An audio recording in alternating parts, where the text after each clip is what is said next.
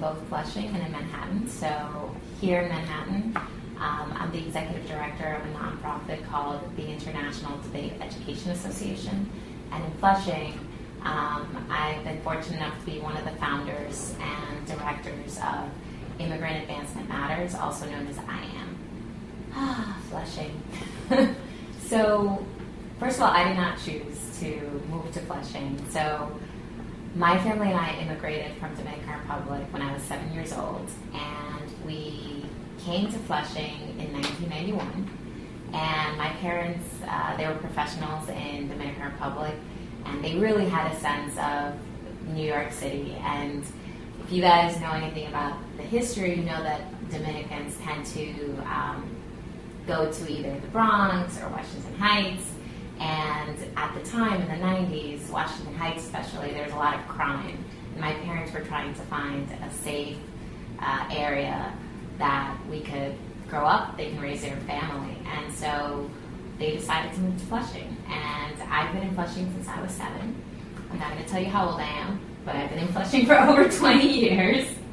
And it's been a really interesting experience. Flushing has really transformed during the time that I've been there. I think what makes Flushing unique, and a lot of people don't realize this, I say people that don't live in Flushing, they don't realize this. I think that Flushing, you would think that it's a predominantly Asian community, and even though that's the majority, I think what makes Flushing so unique is that you could be walking along Main Street, and downtown Flushing, you'll see a lot of different businesses, Asian businesses, but you walk a little further, and all of a sudden you see different ethnicities. You see an Indian restaurant, you see a Latino restaurant, and you could pretty much turn the corner anywhere and find yourself interacting with or going into the business of someone from a different part of the world. And that's really, really what I love about Flushing, how people live together. In my building, I would say that most of the people in my building are from China. And it helps break down a lot of stereotypes, I think.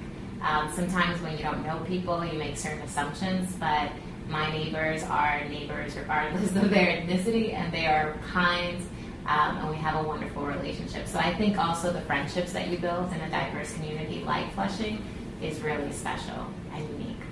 When I was younger, my parents have always been devout Catholics. And when I was in Dominican Republic, they were very adamant about making sure that we went to a Catholic institution. And when we came here, even though my parents were poor, they sacrificed themselves, and they decided to forego a lot of wonderful things like owning a home to make sure that we had a Catholic education. So in Flushing, the only school I've really attended has been St. Michael's School, which was right on 41st Avenue. And it was wonderful. It was a really wonderful school. After elementary school, I went to a school in Fresh Meadows, which is St. Francis Sprout. So in terms of my experience with educational institutions in Flushing, it's really been Catholic, private, and after that, I've gone to different places outside of Flushing. But that was an amazing experience. I mean, I love St. Michael's School. I think that the person that I am is definitely, it goes back to St. Michael's, teaching the importance of service and helping other people. And here I am, helping a lot of people, or trying to anyway. I have to say, I feel extremely fortunate to live in a neighborhood where public services are accessible, they're visible, they're nearby. I live right on Roosevelt and Union. I am across the street from a fire station, half a block away from the police department, within 2 blocks of the library. I really appreciate, at least from where I live, the accessibility of these public services. The most memorable moment for me in Flushing was actually coming to this country and my family establishing itself. Like, I don't know if you guys are immigrants, but it is just such an experience when you land in a different country and you realize that this is where you're going to live and this is going to be your home. And when you're in the Dominican Republic or in a different country, you kind of dream of what New York City would be like. And it was just a surreal moment to walk the streets of Flushing as a 7-year-old girl, thinking to myself, wow, this is where I'm going to live. I used to dream about it when I was very little. I also think the memories of the Chinese New Year parades is always something that's kind of a signature in Flushing that's really fun. This was the year that, it was the first year that I marched, actually, am I lying? It was the second year, but the second year that I am marched as an organization. So that was really special and a lot of fun. So IAM is an organization that I decided to start when I was 25. I'm not going to say how old I am. But really the inspiration behind IAM was my immigrant experience. And when I say my, really myself and that of the founders, which are two of my sisters and a friend. I grew up seeing some really difficult parts of my parents' lives. So my parents came here. Obviously, they didn't know the language. At a certain point, they were undocumented. My dad held, really what people would label as menial jobs, so working in meat packing factories and things like that. And even though as a child you don't really understand realities of life, you definitely internalize the emotions of your parents. And so, I've seen my parents struggle and I've seen them go through some really tough experiences.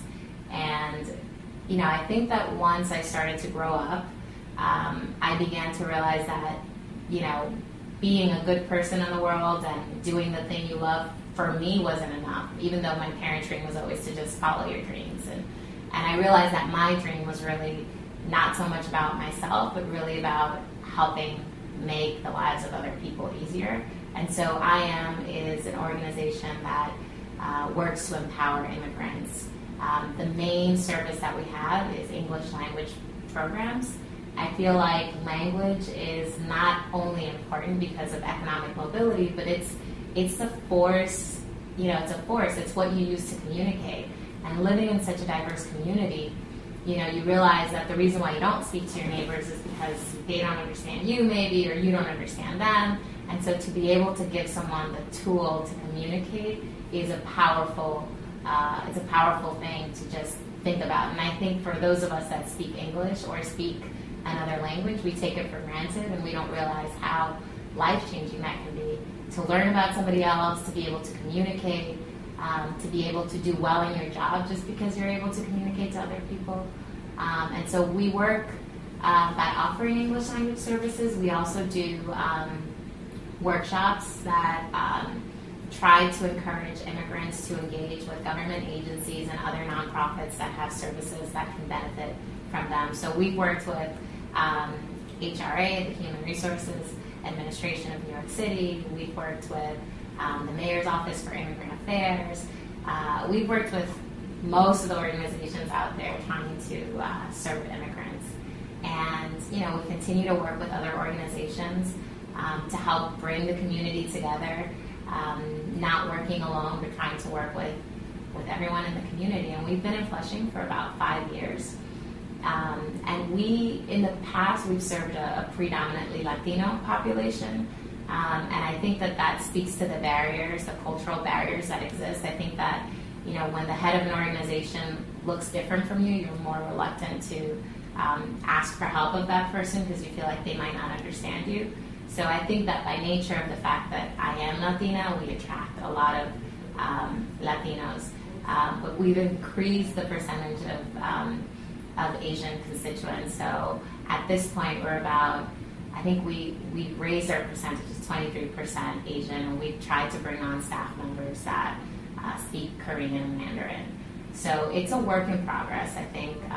But, we try to serve everyone. It's always a challenge with resources and trying to find people that speak the language and can work with us in that way. It's funny? So I got locked out of my apartment yesterday, and the super was sleeping. So I was literally standing in my building for about an hour and a half, which is a really long time. And I was watching people come in, and it's amazing. I mean, just my neighbors have changed. The demographics of the building have changed. because of the recession and because housing has become less affordable in certain areas, Flushing, I believe is significantly affordable in comparison to other places. So now you have an influx of young professionals moving into Flushing. So 10 years from now, it's hard to predict because we don't know what the economy is going to bring. But Flushing continues to change in ways that I could never imagine. But just sitting there and observing the people that were coming into my building, I was just like, wow, this was definitely not the case 3 years ago, or the case 5 years ago, or 10 years ago. So even within the last 3 years, it's changed so much, in my opinion.